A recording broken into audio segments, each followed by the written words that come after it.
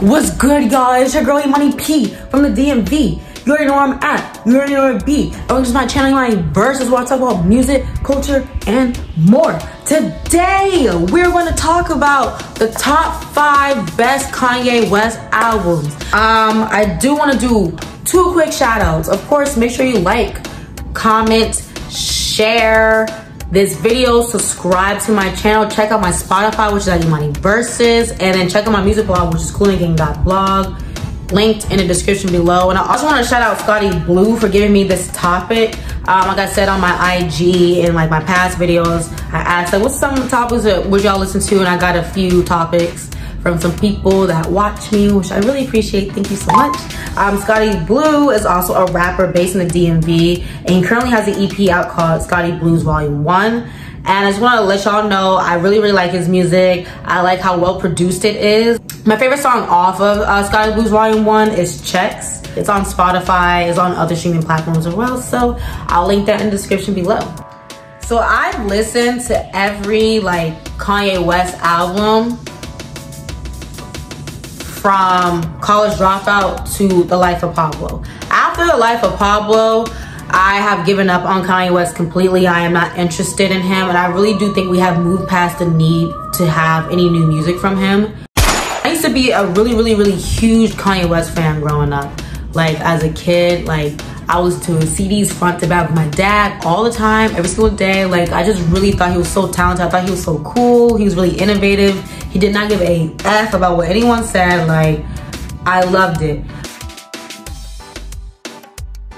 Starting from number 1, we got Late Registration, College Dropout, Graduation, 808s and Heartbreak, My Beautiful Dark Twisted Fantasy, and then between Yeezus and The Life of Pablo, they're pretty interchangeable, but I do not like those albums at all. My favorite album is Late Registration, just because I feel like College Dropout was very much an introduction to Kanye West and like what type of feeling that he trying to give us. But Late Registration was like, hi, I'm here, like I do this, I produce, I rap, I bring people on. I got like some dope rapper friends, and I really enjoyed that. And I know that My Beautiful Dark Twisted Fantasy is another fan favorite, but I was never really too much into it. I really feel like for me, as a fan of Kanye at the time, I think he got a little bit too weird for me when it came to it. I did appreciate that he was like transcending in his artistry, but I couldn't get with him. As far as I was with him was up until 808s and Heartbreak. After that, I want to really say, like, from My Beautiful Dark Twisted Fantasy to The Life of Pablo, I was like, he's different now. And I can appreciate difference. I do like different music. But one of the reasons why I kind of just fell off and I feel like we should just move past the need for Kanye is just because, like, I try to ignore artists like antics, right? You know, online and stuff. But besides his mental illness, I feel like the things he has said in regard to his community, the Black community, is very hurtful. Like slavery was a choice.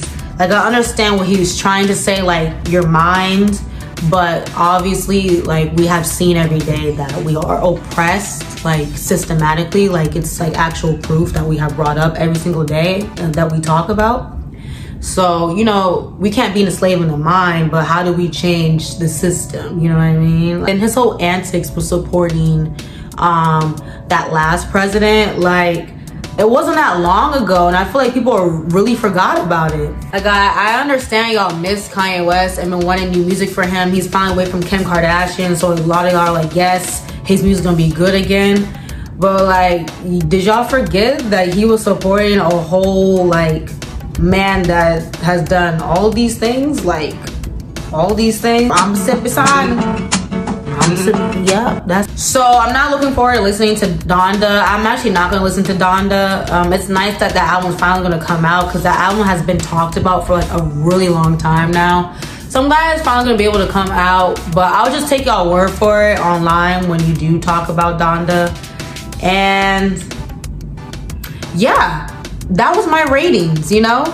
Comment below and rate your favorite Kanye West albums and we can argue. Make sure you like, comment, and subscribe to this channel and this video. Make sure you share this video. And I'll see y'all real soon because I'm that girl.